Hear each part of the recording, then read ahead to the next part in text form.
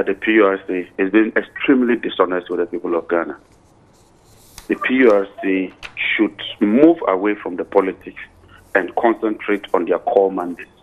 You would recall that in 2018, when they decided to reduce these tariffs by about 17%, we asked details and raised issues. And it's important that in this country, all of us begin to interrogate this matter. It's not the PURC that pays the electricity bill. It's not the PURC that pays the water bill. And so the people of Ghana, including your very good self, you deserve to know how these tariffs are arrived at. It ought to be transparent. At the time when they were reducing this tariff, the exchange rate was getting worse, crude oil prices were increasing, all the indicators were getting bad, and yet PURC insisted and reduced the tariffs. As a result of that, today we have a huge debt of more than $1 billion.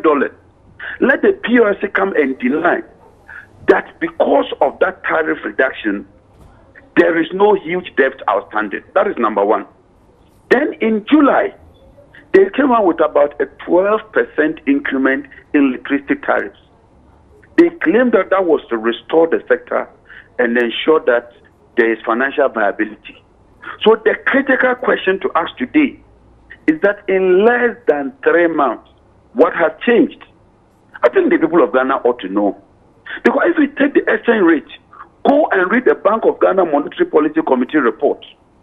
The issue of exchange rate cannot, and it's not tenable, because the Monetary Policy Committee, which is the custodian, the official source when it comes to exchange rate determination, is the Bank of Ghana, indicates that the CD has been stable.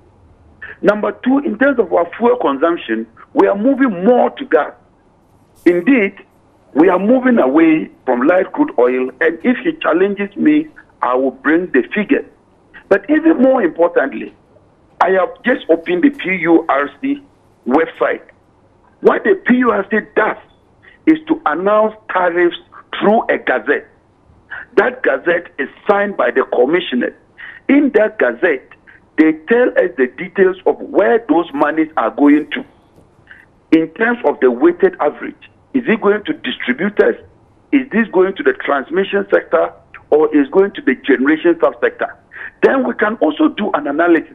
But when you issue a political statement and just say that you've increased it by 5.94, and you expect that we should swallow that hook, line, and sinker, it begs the issue. This is the same PURC that is creating this mess for us. And so, look, I would plead with you, let us interrogate this matter. You, the people of Ghana, you determine where we move as a country. The PURC cannot be that opaque. They ought to be transparent. They ought to be accountable to the people of Ghana. And all of us ought to know where we are going to. In terms of the debt levels, how much the utilities are making and all that. Because recently, just recently, the Minister of Finance came to Parliament and adjusted the energy sector levy because there's supposed to be some debt outstanding.